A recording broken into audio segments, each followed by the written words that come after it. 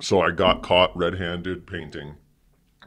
This cop put fucking handcuffs on me, but he did it so carelessly that like they weren't clicked all the way. So I pulled my hand through one of the cuffs and just fucking ran. But the other cuff was like really tight on my wrist. So I made it away from him. I couldn't get back to where I was staying, and then like I had a falling out with the person who I was staying with, so I was stuck on the streets. So this whole time, like for weeks and weeks, I had this handcuff around my fucking wrist. Couldn't get it off. I kept thinking like, how the fuck am I gonna get this thing off? So basically, I finally scrounged up enough money. I was stuffing like tissue in my fucking like sleeve in between the handcuff and the fucking skin so that it wouldn't like drape down. And I would basically just be walking around with this handcuff for like probably 3 weeks, maybe a little more. And I was asking other homeless people, and they're like, you need bolt cutters or you need a key. Like somehow we're not going to be able to get that off. So I had it on me. Finally, I get on a fucking bus. I start going south, and we're in like, I want to say it was like Reno, Nevada, where this dude got on. He just got out of prison. African American guy sat next to me. I could tell he just got out of prison. He had like all his, he had like CDC shit, California Department of Corrections shit. So I started talking to him. He was super fucking cool. And then I was like a little sketched out because I'm like, I was just paranoid. Like from having to run and being homeless, like I was very rattled by it. So I was like, I want to trust this guy right now.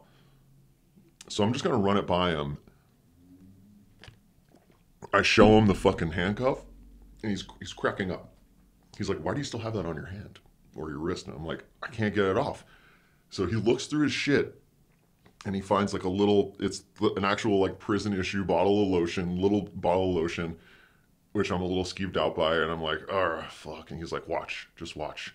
So he turned the buckle of the cuff to like where the inside of my hand was, and he just lotioned the shit out of my hand. He's like, here, just rub all this like on here.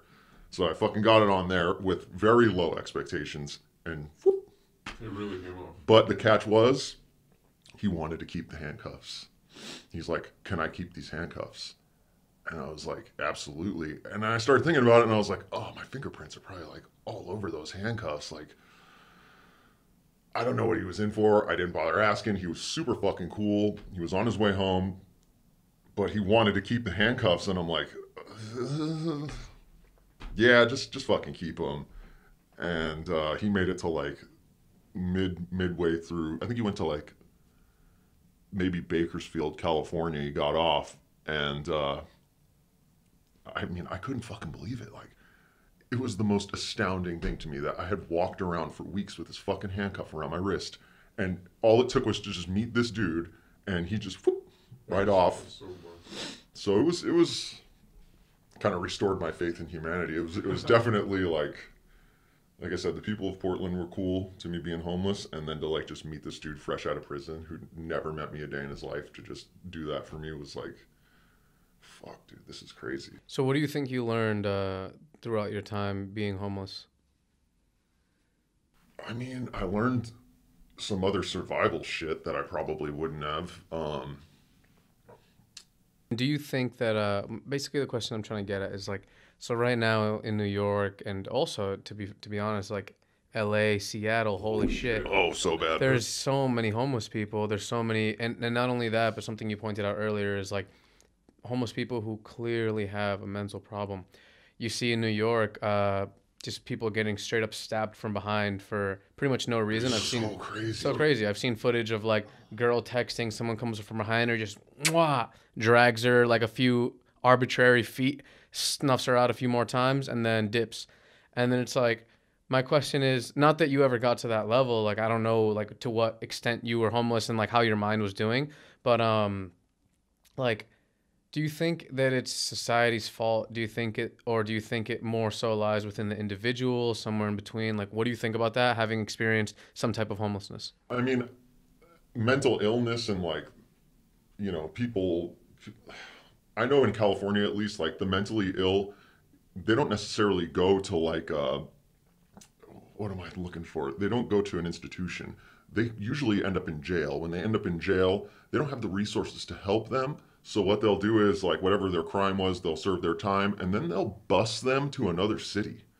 They'll be like, "Here, we don't want you in LA. We're going to send you here." And it's somebody else's problem now. So as far as homelessness and mental illness goes, I feel like it's just a serious lack of America taking care of their people. Like, these are American people. They need, they have mental illness regardless. And maybe all it would take would be a little medication or something. And, they would probably be like a member of society that's functioning. But as far as my experience, mine was just like a very shameful experience. Like, I was just ashamed the whole time. Like, this is a shitty situation and whatever else. And yeah, I was rattled by it because. What do you mean by shameful?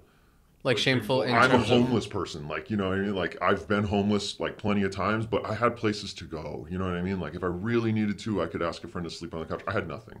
I was at zero in life. Like, it was the lowest point of my life. So for me, I didn't have friends. I had nothing, like no one to rely on. I had to rely on myself and my wit to try to get by, try to save money.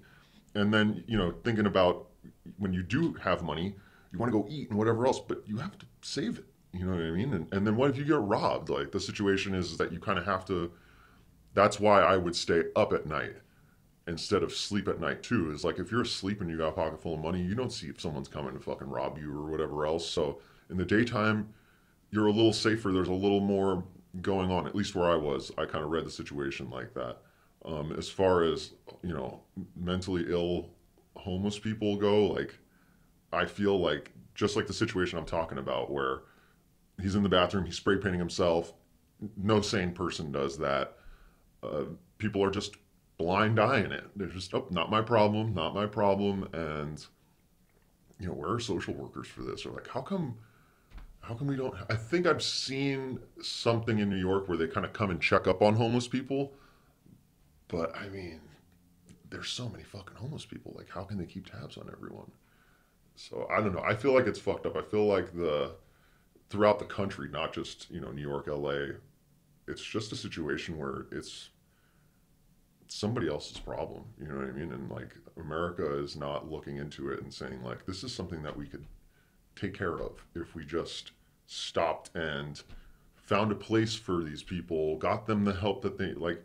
But then again, as far as people becoming psychiatrists or, therapists and whatever else, like, I don't know that, I know a lot of people who went to school for that, did it for a couple years and were like, fuck this, I'm not doing this anymore. So on the other side of that, there's the people who have to deal with that.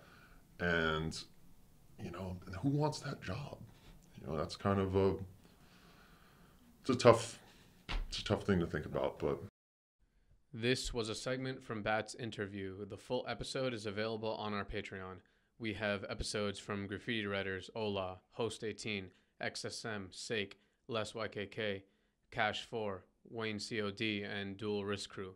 Members also gain access to episodes of Z and I speaking on a range of topics from mental health, martial arts, graffiti, and the world as a whole. Members can message us anything they wish to speak on or questions for upcoming episodes. Members can also opt to join our product tier, where we send out products like silver mops, photo books, and signed prints to our members every month.